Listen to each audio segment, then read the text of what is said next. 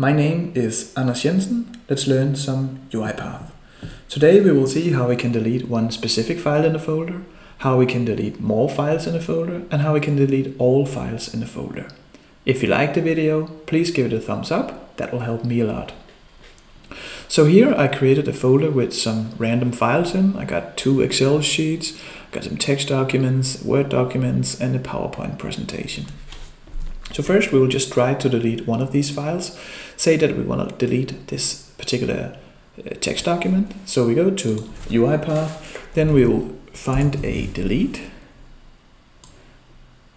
And what we have to do is we just have to specify which file we want to delete. This is this one, so shift right click, then we can get the path, copy as path, and then we just we can put it in here in quotation marks like this. Oh, sorry, like this, and now it will just delete this text document.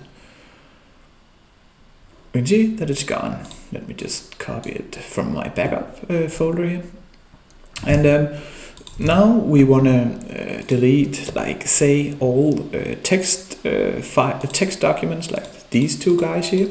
That's the text documents. So what we'll need here at first, that I'll create a variable where the path of this folder is in. So I just right click, not shift right click, but right click this time, click properties, and then I'll just copy this file path here, go down to variables, and then we will create a variable called strPath. That will be a string, that's fine. And here quotation marks, and paste the path in. So now we got a variable containing our folder path. Like this, we can just minimize it. Then we need a for each. So we will, what we'll do here is that we will loop through all these files, and then we'll delete the files that are txt documents, these 2 guys. So let's find a for each. Drag it in up here, and so first we need to change the type argument to string, like this. You can change this item to file. It doesn't matter, you can call it whatever you want, but it's more appropriate that it's because it's files than items, but yeah, call it whatever you want. And then we need a VB expression to get these files, and we can do that with directory.getFiles here, and then we just need to supply it with a path in parentheses. And we remember we created this variable strPath, so we'll just type in the strPath here, like this, and then it will loop through this folder and get the files.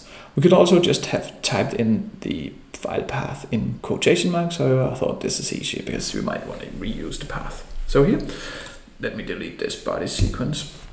And what we'll do here is just that we just drag this delete up, we'll reuse it, and instead in the path we'll delete it because we already looped through the path, and then we'll just say that we want to delete every file that we find in this path.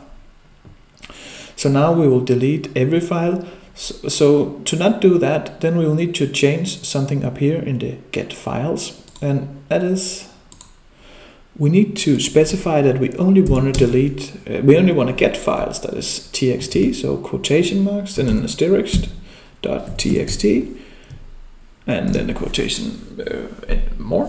What this does, it searches for all files that ends with txt, and this asterisk doesn't mean anything behind it or in front of this.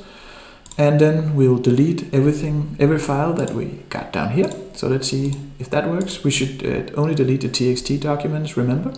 So let's try to run this. It runs, and we see that it deleted. So let me just drag my backup here. So that worked. Now we can try to maybe say that we want to delete txt and Word documents. Then we can just change how we get these files, because now we want to get the txt and we want to get the docx, which is the Word document files. So let us change the expression again.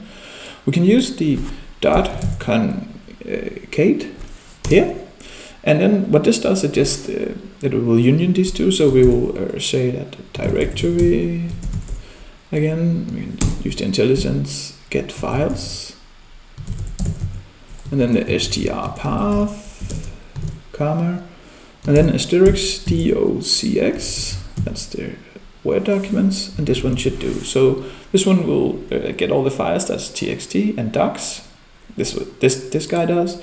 Then we will loop through them and delete those files. So yeah, let's see if that works.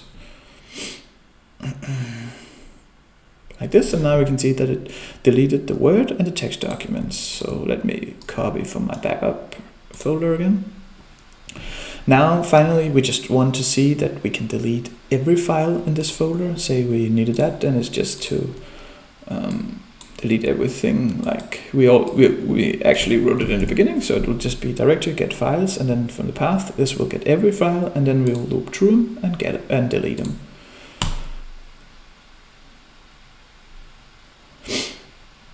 This, and now we have deleted everything. So that's it for today. If you enjoyed the video, you can subscribe to the channel, and have a good day. Bye bye.